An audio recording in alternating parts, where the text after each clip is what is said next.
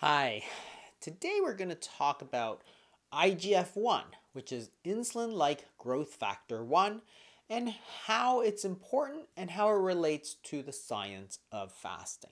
So IGF-1 is also called somatomedin C, and as its name implies, is one of the more important growth hormones that we have.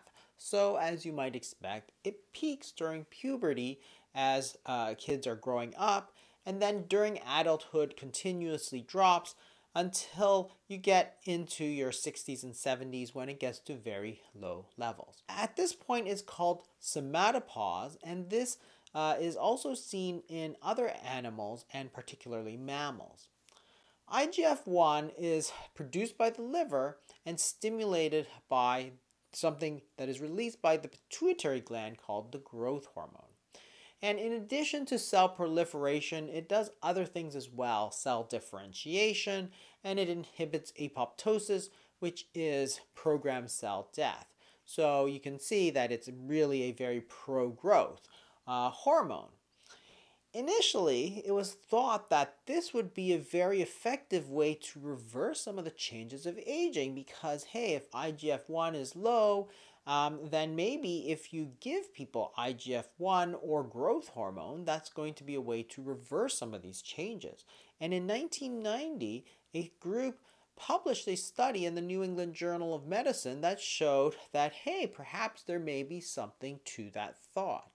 So when they administered this human growth hormone for 6 months, they saw that people got more lean mass, they lost body fat, and increased bone density. It was an 8% increase in lean body mass, accompanied by a 14.4% decrease in adipose tissue mass, and a much smaller 1.6% increase in lumbar vertebral density, and skin thickness increased by 7.1%. So it sounded really good because as you get older, your bones get a little weaker, your skin gets a little thinner. Perhaps you could be anti-aging, and it became very, very popular through the 1990s and early 2000s. However, by 2007, a lot of problems were starting to show up. A meta-analysis published that year showed that really there were some minor benefits: a slightly higher lean mass, a slightly lower body fat mass, but not nearly as impressive as the earlier ones, but really some substantial risks as well. That is, growth hormone in excess can lead to joint pains, carpal tunnel syndrome, and diabetes risk. So it really fell out of favor in terms of treatment as an anti-aging hormone. IGF-1 also affects almost every cell in the body, which is why it's thought to be so important for overall growth. And it binds to the IGF-1 receptor and activates the AKT signaling pathway, which is, again, one of these pro-growth pathways that resides in almost all mammalian cells. And the major role is to signal two things to the cell. That is, insulin is a major nutrient sensor. That is, it tells your body that food is coming in because it's important to link food availability and growth. You don't want to grow when there's no food available. You're going to die. On the other hand, when food is available, you want to signal to your body that cells should grow, because that's the time to do it. You make hay while the sun shines. So that's why there's such a tight link between insulin, which is a nutrient sensor, and insulin-like growth factor, which is very, very similar, which is growth, nutrients, and growth. Really two sides of the same coin from an evolutionary standpoint. So what's the link between IGF-1 and longevity? Well, if high levels are not good, maybe low levels are good. And one of the thoughts is that there is a link to cancer. High levels of growth hormone and IGF-1 have been associated with certain types of cancer: prostate cancer, breast cancer, lung cancer, and colorectal cancer. Anywhere between a 50 to 100% increase in the risk with certain types of cancer. So the question is it good to have high levels or is it good to have low levels? And that's why this study published by Dr. Longo and his colleagues is so important, because they showed the association between IGF-1 levels and all-cause mortality. So let's look at this study a little closer. This was a meta-analysis. So what the researchers did was they combed through all available literature on the subject, and what they found after all of it is 19 studies and 30,876 participants. When they looked at this question of, hey, is IGF levels related to risk of dying or mortality? What they found was that there didn't seem to be any kind of relationship. But because they were able to look at multiple studies, a closer examination of the results showed something very interesting. That is, both high levels of IGF-1 and very low levels of IGF-1 are associated with poor outcomes.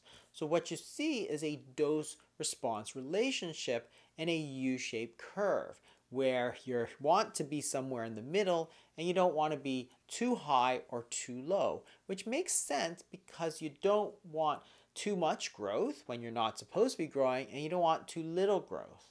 In this day and age, one of the things that we tend to have is obesity rather than undernutrition, and therefore we're probably more concerned about high IGF-1 levels in this current time.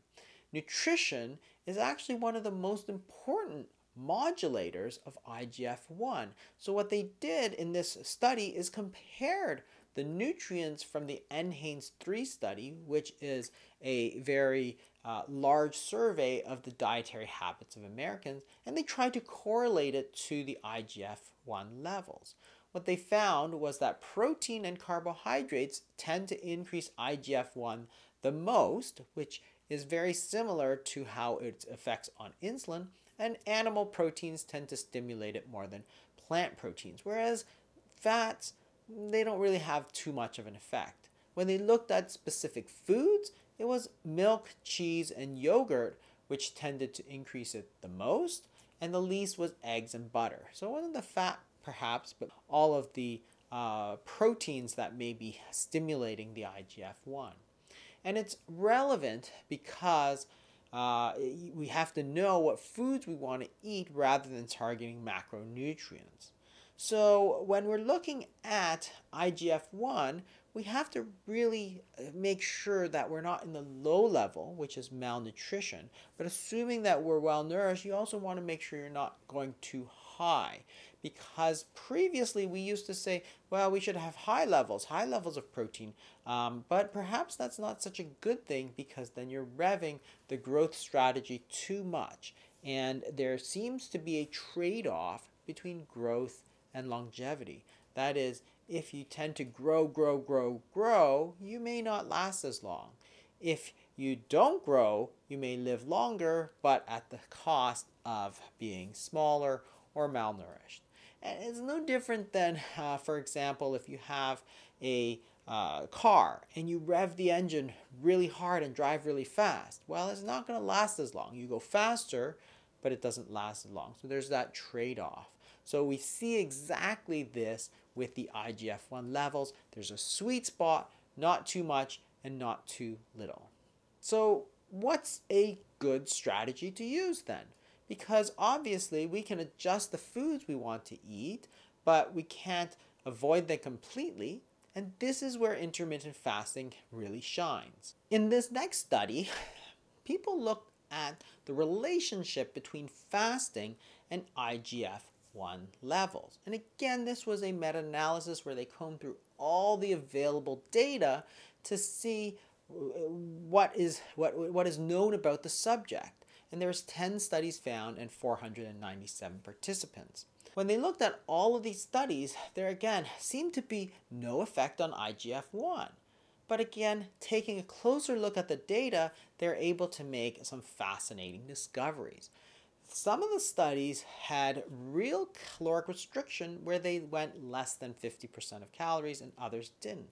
When they made this division of 50% calorie reduction versus those fasting strategies that didn't reduce their calories, now you can see a clear evidence of the difference. If you had a less than 50% calorie restricting diet, that is, you're doing the fasting but you weren't really restricting what you're eating, well, they didn't really show much change in IGF-1. But when you could reduce those calories less than 50% of the day, then you see a nice decrease in IGF-1.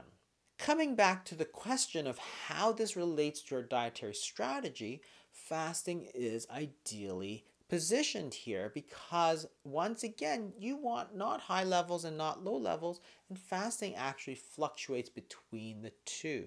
So when you're eating normal foods and your IGF-1 is going to go up, but when you have that fasting level, it's going to go back down. When you do the fasting, you want to get into that stage where you're getting very, very low calories, less than 50%, in order to get that decrease in IGF-1. And that's going to be the easiest way to balance both the highs and the lows and make sure that you're in this sweet spot. Interestingly enough, if you look at many religions, they do exactly that. So every day there's a normal fasting period from dinner to the next day's dinner, but that's probably not enough to lower IGF-1 levels. So a lot of religions, once a year perhaps, or maybe more frequently on certain special days, such as Yom Kippur, for example, or Ramadan or Lent, there are days where you have a full day of fasting or sometimes longer, and that's going to really drive your IGF-1 levels down and therefore be able to get that balance between high and low. That's some of the science behind fasting and why it's really an ideal dietary strategy for certain things, but control of the IGF-1 levels, which may relate very heavily to your risk of cancer as well as longevity, is exactly that. Thanks for watching, everybody. I'll see you next time.